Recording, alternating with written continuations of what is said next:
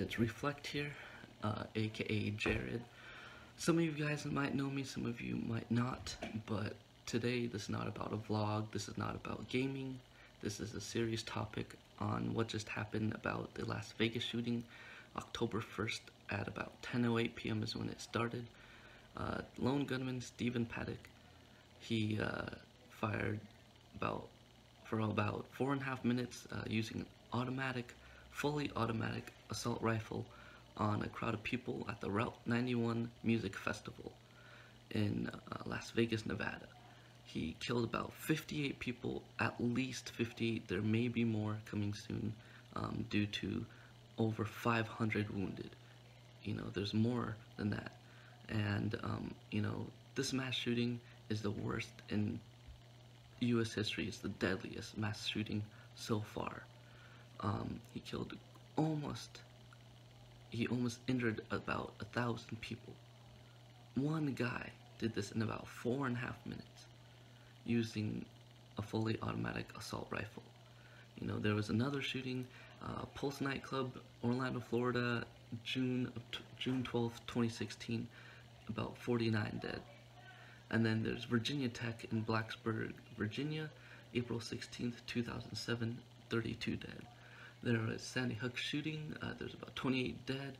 And then Aurora shooting, Aurora, Colorado, at the movie theater, there's 12 dead, 70 injured. There's something that links all these things together, and it's assault rifles. Basically, each of the attackers were able to use their semi-automatic rifles / fully automatic, and were able to mow down a lot of people in a short amount of time. They chose these weapons because they knew that they didn't really have to aim, and 2, they would be able to do as much damage in a very short amount of time. And Stephen, basically, he killed himself before the police entered his hotel room, and he had a roommate, no ties to him, involved in the attack, so she's been cleared of that. I appreciate how the community got together and helped each other out. They made stretchers out of fences, they took strangers into cars, they helped people get away, they you know, stuck their fingers in strangers' bodies, you know, to cover the bullet holes so it wouldn't bleed out. But it just hurts to see the shooting. You know, I'm really appreciative that this hasn't happened where I live, you know, and I'm really appreciative of that because honestly, I do not know what I would do in this situation. You know, I can't protect everyone. You know, I try to protect people, but one man can't do it alone. And I'm not saying to go out, you know, carrying guns and stuff and trying to protect people, but I'm just saying that, you know, we need to have better and stricter assault weapon ban. I wrote an article a few years ago, let me see when, on, I think, January 28th, 2013, at least that's when it was published in the newspaper. It was published in a few newspapers. One was Issaquah / the Savage Reporter, in the letters to the editor. If you just search Jared O, focus on assault weapons,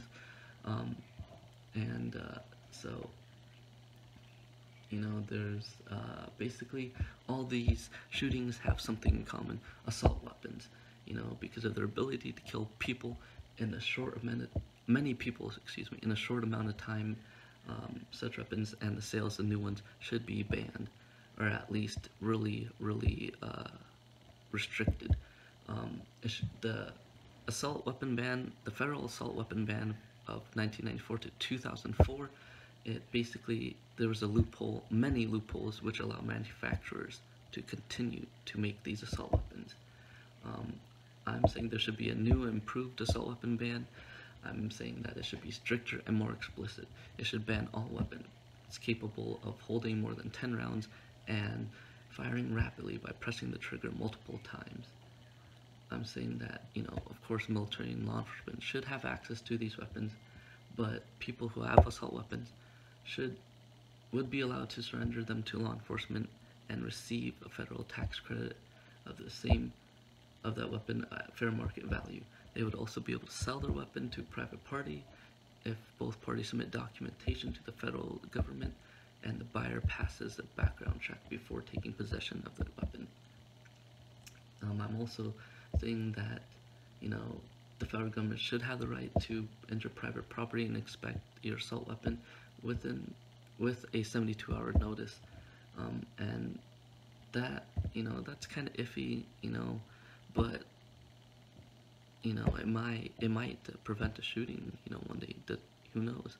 But all of this does not violate the Second Amendment, because citizens are still able to own assault weapons. And I do agree with the NRA's statement that guns don't kill people, people kill people. But we can't lock up every mentally ill person. That's just crazy, We can't do that. We can't tell who's mentally ill, who's not. Sometimes it's easy to tell, sometimes it's not. But, some people might become mentally ill after, a few years. Who knows? But, one thing is in common, that these murders chose assault weapons because they knew it would kill people, many people, in a short amount of time. So I'm hoping that the ban basically restricts people from buying guns that can hold more than 10 rounds, because honestly, we don't need that. And for guns that, have those magazines that hold more than 10 rounds, because honestly, we don't need all that firepower. I'm not saying we shouldn't be able to own assault weapons, but we should make it harder for people to own them.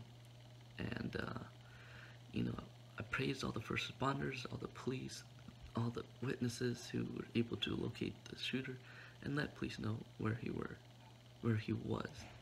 I guess was. Yeah, fast enough, and for police to take action. So, alright. Thank you for watching this 7-minute video, and I hope you guys stay safe out there. And remember, if you see something, say something, because that could end up saving lives. Not just your own, but other people's lives. So, thank you. Bye. Let it go.